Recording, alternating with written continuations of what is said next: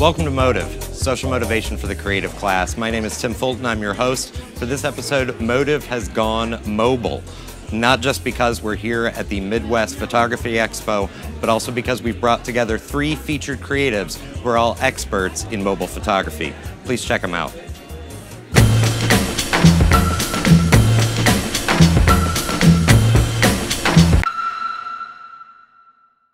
I'm here with Adam Elkins, arguably the most popular Instagram user in the greater metropolitan area of Columbus, Ohio. Adam, hi, thank you for joining us for this mobile motive here at the Columbus Convention Center.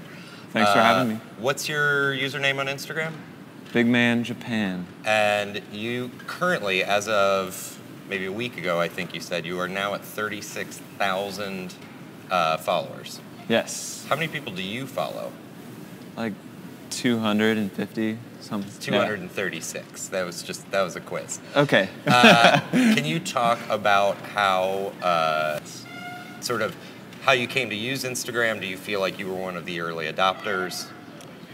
I don't really feel like I was one of the early adopters. I just kind of stumbled upon it, thought it was something really cool. I've always been into like Polaroids, so it was kind of like an easy way to make like a digital Polaroid and like, oh, that looks cool, take a picture of it, you know, put a filter on it. And I assume that you have some background in photography or that you did it before. No, not really. This is really just simply developed from basically having a phone or a camera phone on you constantly, and so the ability to do it and the ability to put it out there. Yeah, like I said, I was into taking Polaroids, but I never really like dove deep into photography before that. Can you talk about sort of why you think you found so much success? I know that you were featured by Instagram in their blog. They did a profile of you. Mm-hmm. Can you talk about why you think they were attracted to you and wanted to sort of put your story out there? I think it had to do with like my interactions between other people, and then also starting my own hashtags. Okay. So there's like a lot. I mean, people can hashtag like sun or photo, right? But like coming up with something that is a little more specific to what you're taking a picture of. And some of your photos have like a dozen hashtags on them, some of which are a reference to something you've done earlier, some of which are a reference to what other people have done, and some of them are just kind of ludicrous and funny, right? Right, yeah. It's just a way to have fun and like make people laugh, I guess. What was the hashtag that you used that got the most, that sort of got Instagram paying attention? It was portraits and puddles. Basically, I'd like to split the screen, you know, and then have them on the top, and then usually I would flip it, so it would just be them like standing above a puddle, and then their reflection would be on top.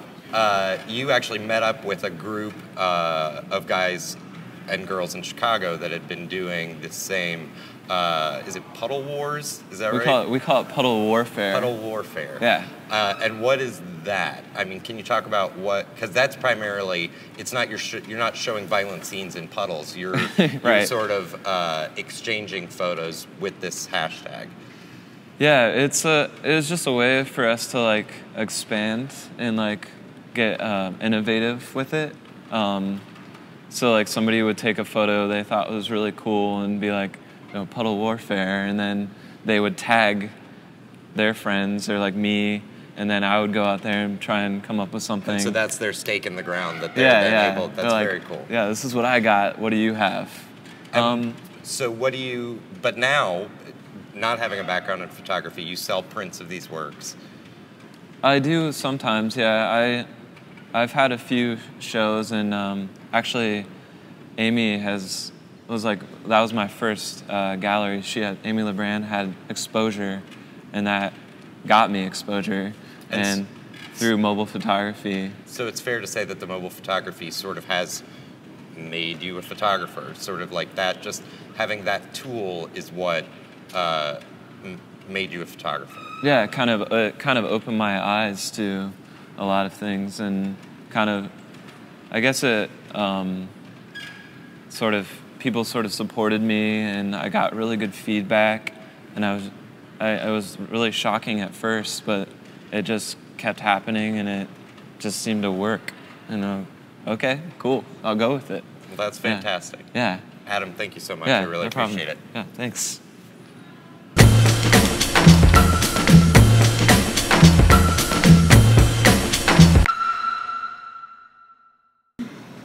I'm here with Lindsay Arnett from the 614 Media Group, specifically from 614 Magazine. Lindsay's the Director of Operations there at the magazine, having been there since the beginning for the last 4.5 years.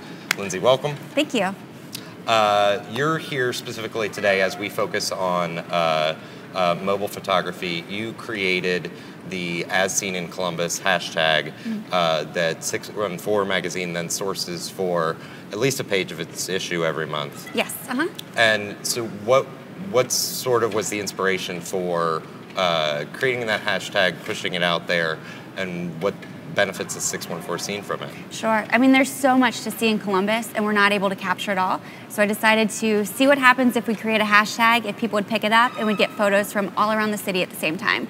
So it's been kind of awesome for events. You can see different angles from events. You can see nooks and crannies of little places you never heard of in Columbus. So it's been a good way to capture exactly what's going on in the city right now.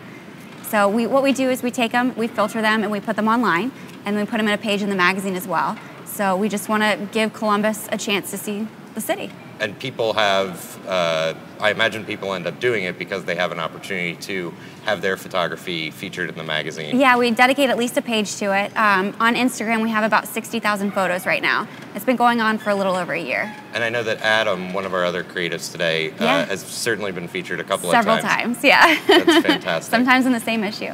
Can you talk about, have you been able to sort of farm specific types of content for As Seen in Columbus? Like you're talking about the separate angles from events, like 614 sponsored events showing like all the photos from Instagram from that night. How do you, I know that it's sort of the best of the best in the issue. How do you sort of organize it online for your website? We actually partner with a local company here called Venue Scene. Okay. They just changed their name to Scene, I believe. Okay. But so what we do is they actually capture all of the photos on Twitter and Instagram, and then we get an inbox and we can approve or deny. We only deny the ones that are maybe not in Columbus or inappropriate.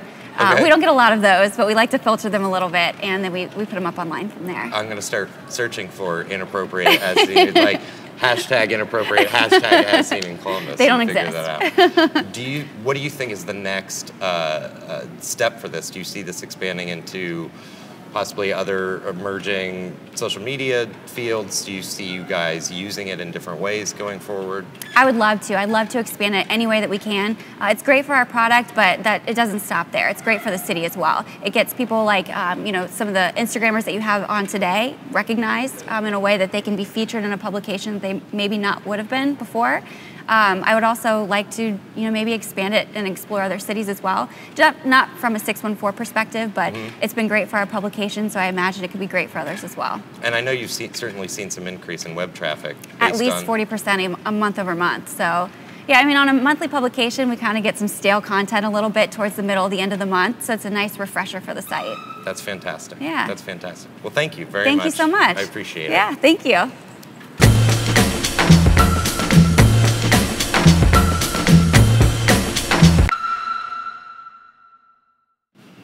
I'm here with Amy Leibrand, fine art photographer here in Columbus, Ohio. Amy, welcome. Thank you. Thank you for coming. Can you talk, you came here to Ohio State by way of Detroit and majored, is that true? In a roundabout way. In a roundabout yes. way. You ended up here. I ended up here. Fantastic. And you actually at Ohio State studied soil science and biology, is that right? Chemistry. Chemistry and soil science. Yes. And now you are a fine art photographer. Yes. How did that happen? By accident. I bought an iPhone and I got hooked. I downloaded, first app I ever downloaded was a photo app, Hipstamatic. I'm sure it's probably the most popular photo app. And I just got hooked, and now I have 60 photo apps on my phone. And that's sort of what you do, is go around and Have you found one thing that I don't think we talked a little bit with Adam about today? Do you have any sort of monetization function that you're able to? Yes, actually, I exhibit regularly all throughout the United States and also internationally. I sell prints through my website. I also have an Etsy site, and yeah, I sell everything from frame prints to not framed prints. And are you still shooting exclusively just with an iPhone? Yeah, I've experimented with film, which is a total hassle, and I have a DSLR that never gets used. It's just the instant gratification of the mobile device and being able to always be available to do something creative. And a lot of what you've done and what you're going to be presenting on here later is the what you've used for editing. Correct. Like the mobile editing. Correct. And are you still primarily just editing like on your iPad or on your iPhone? Just on my phone, yeah. That's pretty much it. What are some of your favorite, like not actual social media editing apps? Well, what other apps do you use for editing? Well, there are a million different kinds of apps. My favorite basic editing tool is called Snapseed. You can do everything from changing contrast and saturation, and I'll show a little bit about that, to adding filters, cropping, straightening a photo. And then there are several filter apps where they just apply light leaks or blanket filter, grungy type things, and then what I'm really known for are superimposing images and taking multiple photographs and combining them into one photograph. And I'll show a little bit about that as well. In addition to sort of combining those images, do you tend to, like when you're preparing for a show, are you sticking with certain subject matter, or is it literally, I'm going to go out and take photos today and what I see is what I'm going to then use as content? Actually, most of my work is pretty conceptual. I do a lot of stuff in my own home. Okay. I use myself as a model just out of convenience. And then you'll see my legs in a lot of photos. That seems to be an ongoing theme, or my feet or my legs walking through an image, or floating through an image. So a lot of my work is surreal and conceptual and kind of tells a story. It's not, I'm not a landscape photographer or anything, or street photographer. It's much more conceptual. Fantastic. Well, thank you. We're gonna get to the presentation, but thank you Awesome. so much for coming out. Thank you.